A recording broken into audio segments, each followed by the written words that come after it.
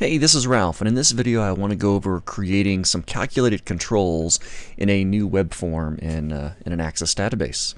So let's go ahead and get started here. Now I have an Access database that I've used in a couple of recent videos, and this database keeps track of a number of clients. There's about 80 or so. In fact, I'll open one up here. There's 83 clients listed. There's quite a few employees under contract. There's 300 employees, and there's a billing rate and a pay rate for each employee. And I have a jobs log table.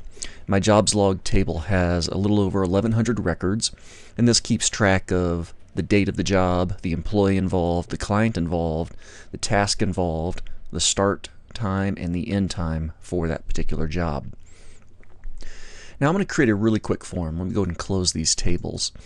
And fastest way to create a form, especially if that form is just out of one table, is to click once, select the table in question. In this case, I'm going to select my jobs log table, jobs log 1 precisely. I'll go to the Create ribbon, and I'll just click the Form button. And that's going to create a form instantly out of the table that happened to be active in my navigation pane. Now I have my property sheet open. I don't need that at the moment, so I'm going to go ahead and close that.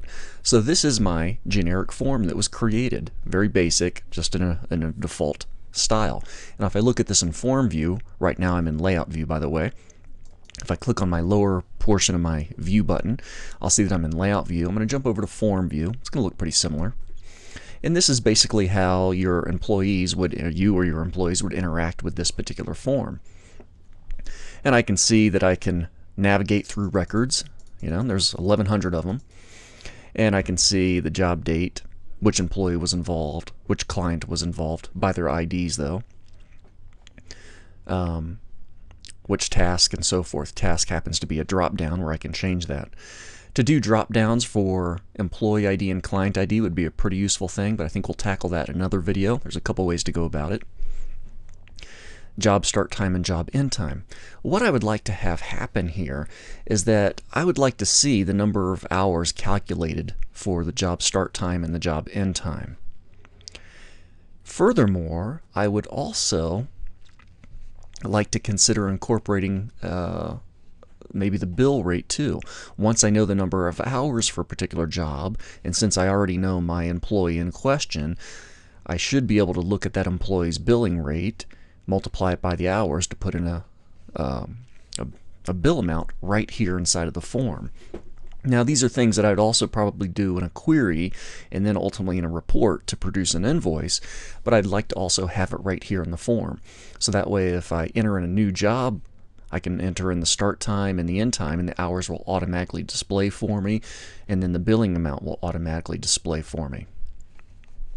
That'll make it easier for a customer service rep to kind of start to estimate a price. Well, if we enter in a job of so many hours at this employee's pay rate, this is what it will be.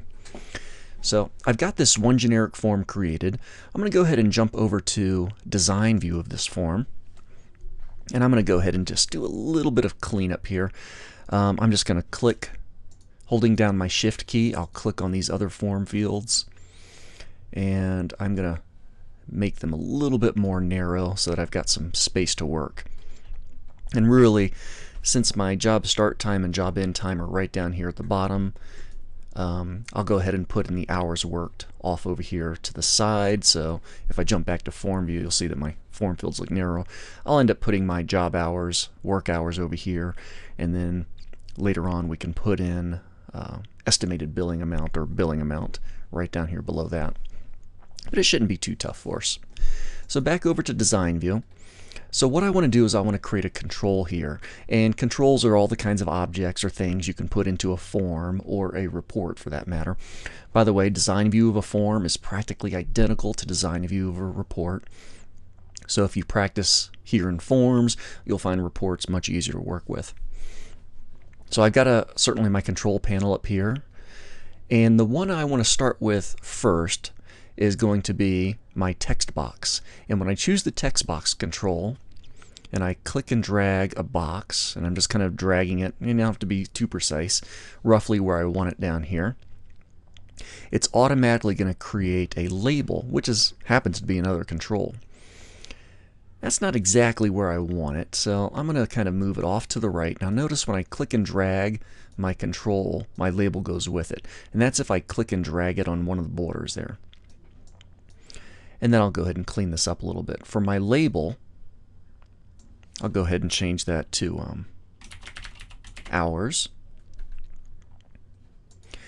Now for my unbound control, this is where I'm going to type in a formula that's going to take the start time and the end time and figure out the hours. And there's already a function in Access that it's going to do all that hard work for us. It's the DateDiff function. So I'm just going to go ahead and click in here. And in fact, let me take care of this real quick to make it easier for you guys to see. I'm going to make this box really big in the short term, just so you can see exactly what I'm typing, because it's kind of a large function. So I'm going to write out an equal sign, date diff, parentheses. I'm going to use the DateDiff function. The DateDiff function has several parameters.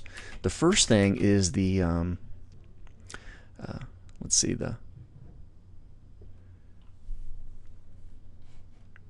is the unit that you want. So in is for minutes, and I want this in minutes.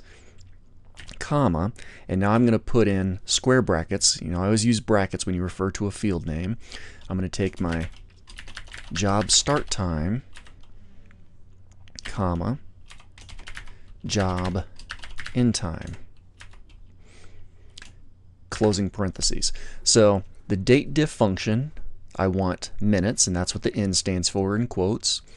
And then the starting date, which happens to be a time in this example, and the ending date, which happens to be a time in this example.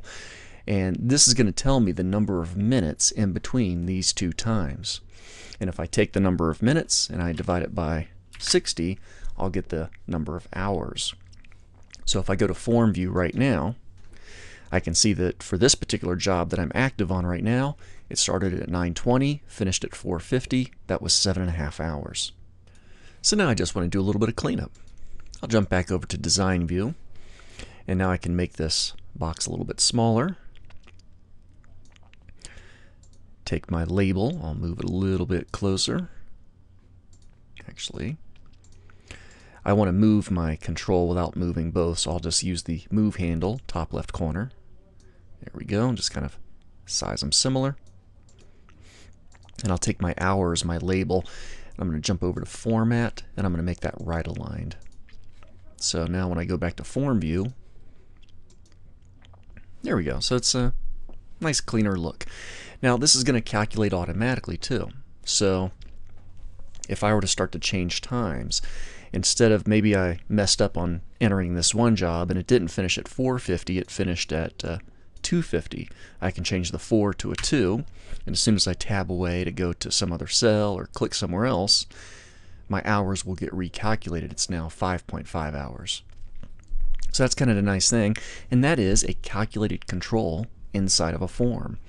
This particular calculated control is using the DateDiff function. So that wasn't too bad. Let's go ahead and add to this form. Beneath my hours, my calculated hours now, I'd also like to put in a billing amount. My billing amount is going to utilize the employee's billing rate multiplied by the hours. So pretty simple multiplication formula. But to really get this to work, I want to include the fields in this form that are going to be part of the calculation. So I'd like to display the employee's billing rate right next to their ID. And I know I don't have their name in there, but I'll like to display it right up in here. So let's go ahead and take care of that. I need to add a new field to this form. So I'm in Design View of my form, and I'm on the Design ribbon for that form. I'm going to click on Add Existing Fields. And the field that I want, the employee's billing rate, is not in this current table, so I need to show all tables.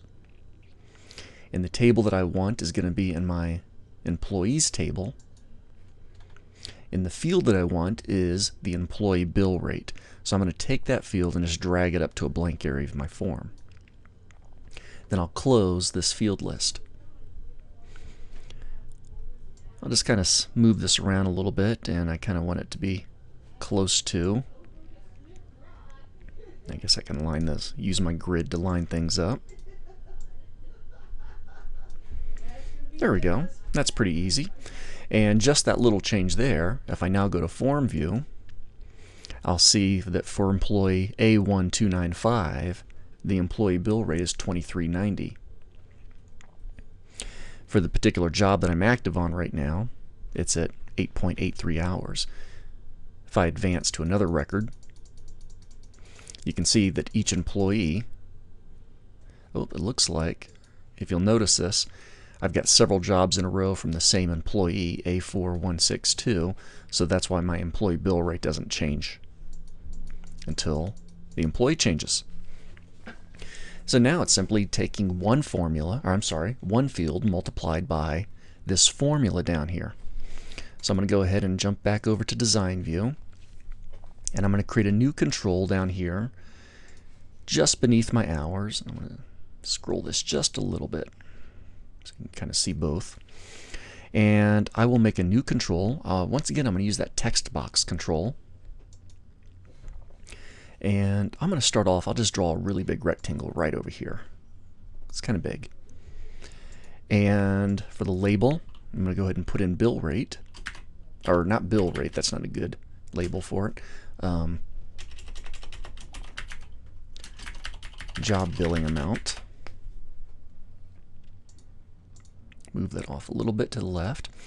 Now, I'm going to take the existing hours calculation. So remember, I've got this large formula in here to calculate the number of hours. I'm just going to copy that, Control-C to copy, and I'm going to paste it right up here. So I've got this large calculation here. The date difference is going to give me the number of hours for this job. And I'm going to take this response and I want to multiply it by my employee bill rate. Now I'm going to enclose opening parentheses and closing parentheses. So I'm going to enclose this formula in a set of parentheses. So then I can simply multiply by emp bill rate. Let's make sure you can see that nice and clear.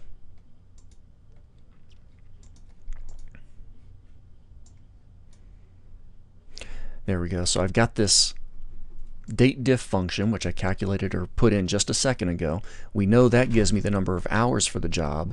Now I'm multiplying by employee bill rate. And if I jump over to Form View, we'll see this actually working. We need to do a little bit of cleanup, but just to make sure things are working properly,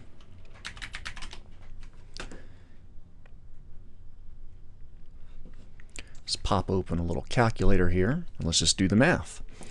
23.9 is the employee's billing rate multiplied by 8.83 hours equals $211, and that's what we're getting down here. I'd like to format this as currency, and while I'm formatting, I might as well go ahead and make sure the hours only display 1 or 2 decimal places.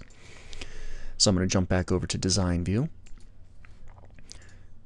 and I can get to my property sheet in a couple ways. I can just turn on the property sheet, or I can right click on the control, and it's below my recording here, but there's an option for properties on this context menu, and that displays, and I will format this one as currency. Now for my DateDiff field, I'm going to format that as fixed, and I will show 1 decimal place. So now when I rerun this, I only see 1 decimal place for the hours, and my job billing amount is currency. And then of course you can take a few minutes to kind of make this look a little neater, more lined up. And just so that we can see that it is working, I'll just jump over to a different job. Here's one here, and instead of 10:30 a.m. to 3:30 p.m. I'll change the time to 1:27 p.m. That of course changes the hours, in this case to 3 hours, and employee's billing rate is $41.80, job billing amount $123.31. So have fun working with this.